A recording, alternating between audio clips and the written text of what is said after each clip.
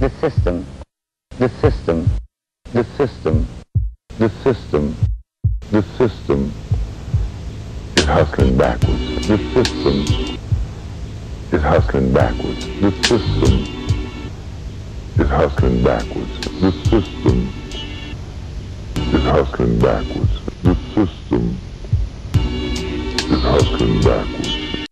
About 35 or 36 credit cards. And you know, they never ever, when I fill out for a credit card, they never ask me, have I ever been locked up or nothing. They always want to know my salary bracket, you know, how much money I make. They don't talk about you been in jail. But you know, when I was scuffling to try to get a job, they would always ask me, have I been to jail? I don't know why. I got the American Express Gold. I could show them to you, but you'll think I'm showing off. But, you know, that's just the way the system is.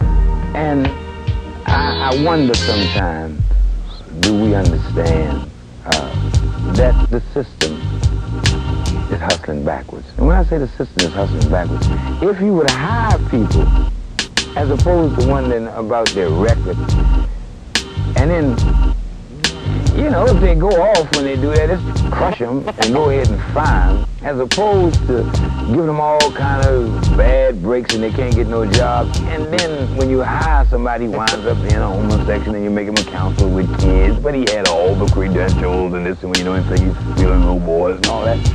I think we're hustling backwards.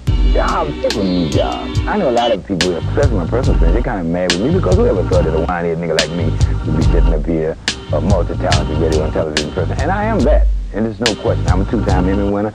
I'm the first black in the district to win an Emmy. And I say this a lot. I travel all across the country telling people about being an ex-convict. And they pay. Can you believe that people pay to hear how bad I used to do, to hear that I used to have one pair of drawers, I wore them so long till they wore all the bottoms out and wasn't nothing left but the elastic. People just pay me consulting money and honorariums to hear that. But I got about 100,000 pair of drawers. Man, you understand? All my initials on them. I ain't gay now. I don't get too credit. But I just like nice undies because sometimes I be dealing with women and they ain't got no bad looking. Look, man. The Christian people don't get mad. The whole thing in a nutshell is this, that somebody gave me a chance, and God gave me a talent. And that talent is verbal skills. He also gave me the system is hustling backwards.